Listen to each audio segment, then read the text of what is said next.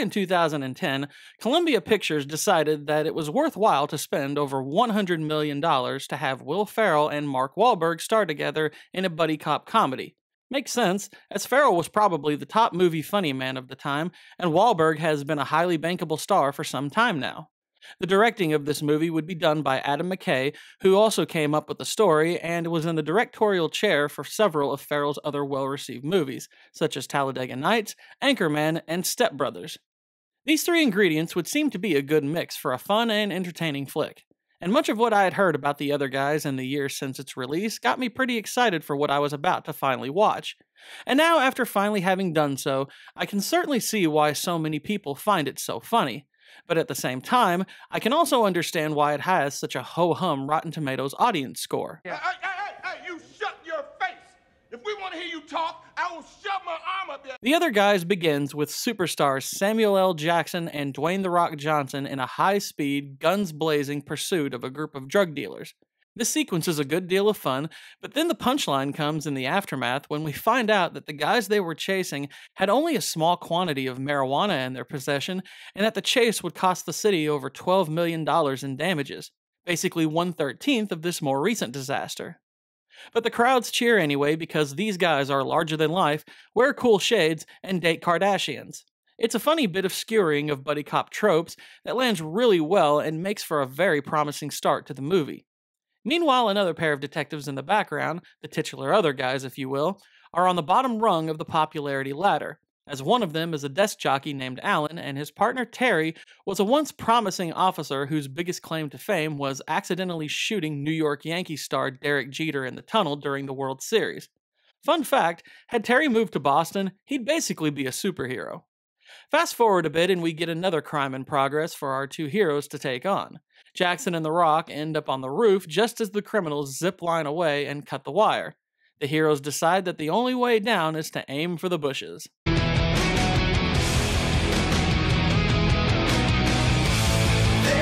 goes. No, I don't care what universe you're from. That's gotta hurt. During the funeral, Terry decides that he and his partner have an opportunity to make a name for themselves and become the city's new heroes. Alan is reluctant to do anything so extreme, and they have competition from others in their department, particularly a pair of ballbusters played by Rob Riggle and Damon Wayans Jr.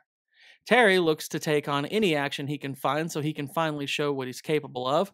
I'm a peacock flying into a rainbow! While Alan looks to stay on a more quiet case he's been looking into regarding illegal permits.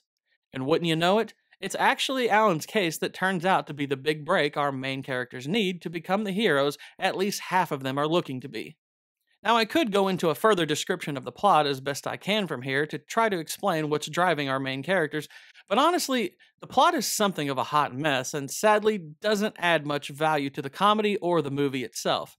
It's convoluted, dull, and oddly seems to be trying to act as some kind of social commentary on the abuses of capitalism and the people who never seem to have to answer for their crimes. And there was a moment that I thought I was possibly projecting when it came to this film's intentions, but then the credits happened and hit me over the head with it. In a way, this isn't too surprising since Adam McKay would later go on to direct The Big Short, which was a comedy drama about this very subject and a very good film. And in that movie, the commentary made sense because it was the subject of the plot and it was meant to be taken seriously. But in The Other Guys, it feels odd and out of place, particularly those credits. It is interesting information, sure, but what's it doing here in a comedy? The good news, however, is that when it comes to the dialogue and characters, The Other Guys is incredibly funny.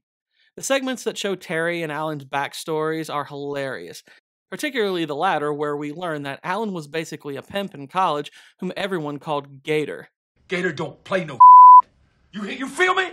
Gator never been about that. Never been about playing no On top of that, Will Ferrell and Mark Wahlberg are a great duo, and the rest of the cast is excellent as well.